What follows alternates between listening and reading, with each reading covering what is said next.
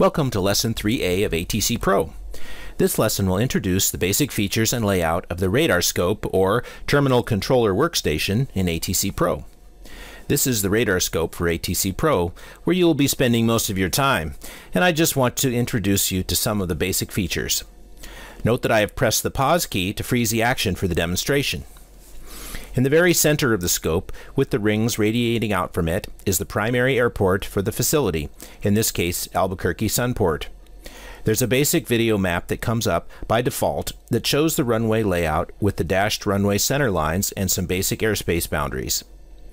Notice there is a green bar at the top that's called the Display Control Bar, or DCB. There's various buttons that access menus and features.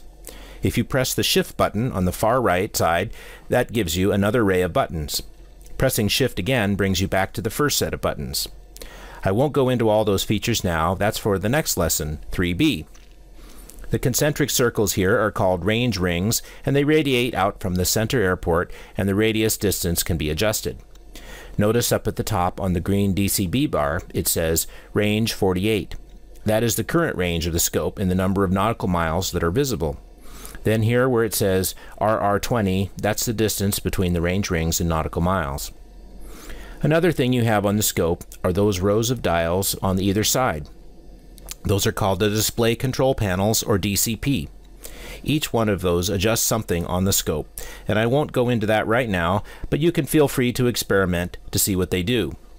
In order to change something, you put your mouse pointer over the top of the dial and just roll the mouse wheel, and that will change the setting as the dial rotates. Notice you can see what the value is on the DCB at the top.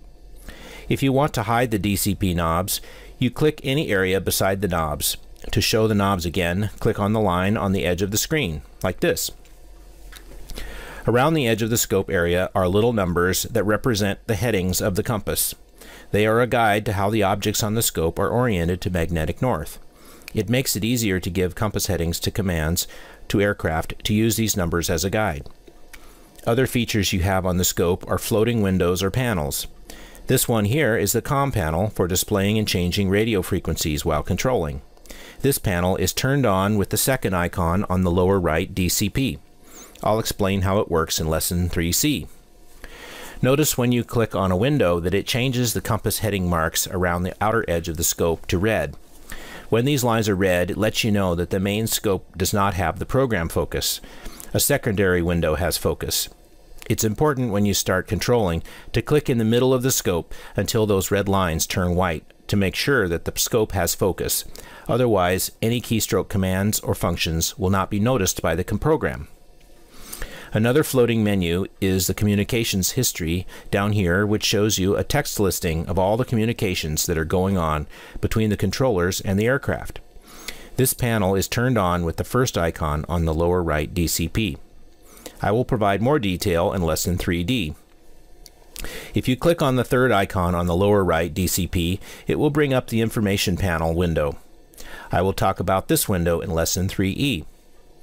The fourth icon down will bring up the flight strip panel that shows strips for each aircraft under your control, with essential information about the aircraft, flight plan, and clearances given. I will talk about this window in Lesson 3F. Here's some other things you have on the scope itself. The group of lines in the upper left corner is called the System Status Area. There's important information for your controlling session that shows up here. There is the System Time and Universal Coordinated Time, or Zulu time, the barometric pressure or altimeter setting, which in this case is 30.22 inches of mercury. Also shown is the traffic flow direction based on current winds and the wind speed and direction for the runways in use. There are some other things shown that I'll skip over since they're not as important right now when you're getting started. Also on the left side of the scope, you have things like the low altitude collision alert box that appears here when you have an alert, the flight plan list for the aircraft that are departing, and preview area where text shows up when you type in something on the keyboard. I'm doing it right now.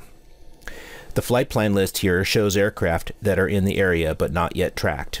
They will usually be assigned to one of the arrival or departure lists. Each line of the list has a 2-digit ID or tab number. If it has been assigned yet, the aircraft call sign, the 4-digit transponder or squawk code, and the aircraft altitude in hundreds of feet. Over on the right-hand side of the scope, you have the sign-on list that shows you which positions are available in the simulation.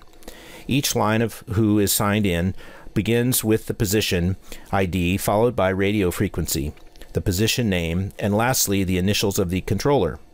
If the initials are AI, that means the computer is controlling. If the initials are UC, that means the position is controlled by the user. It is possible to sign on or off to any position during your shift using a key sequence. There are also tower lists with arriving and departing aircraft. Each list is identified on the top line with a number, the airport code, the position name, and either arrival, ARR, or departure, DEP. The information on each line starts with a 2-digit ID or tab number, the aircraft call sign, then 4-digit transponder or squawk code, the current aircraft altitude in hundreds of feet, and lastly for departures, the 1-letter departure fix ID code. Be sure to study the keyboard reference sheets and diagrams available on our support website for how to use keystrokes to access commands and features on the scope. That is the basic layout and features of the scope. The next parts of Lesson 3 will elaborate on what I have introduced here. You are ready for the next lesson, 3B.